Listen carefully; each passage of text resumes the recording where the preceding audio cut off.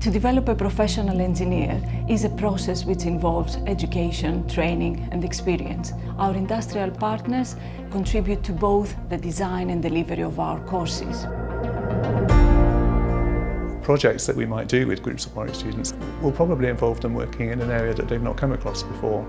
But I enjoy the fact that they see that as a challenge and they take it on.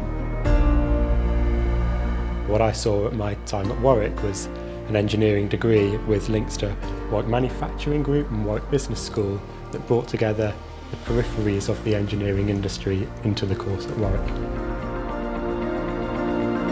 I got to meet people from different sectors within engineering. It could be manufacturing, it could be electronics, transport, infrastructure, from the best of the best companies across the world.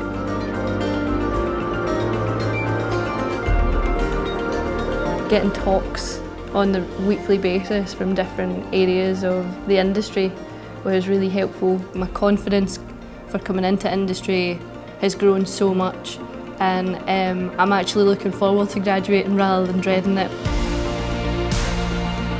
Our industry partners are contributing both to the development and delivery of our courses.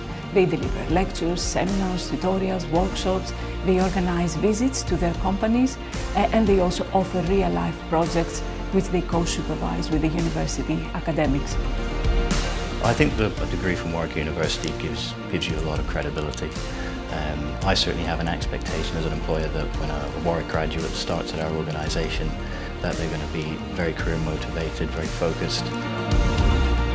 The industry is developing incredibly quickly, whether it's because of climate change, whether it's because of new technology, and there are huge opportunities for good engineering students, and Warwick produces good engineering students.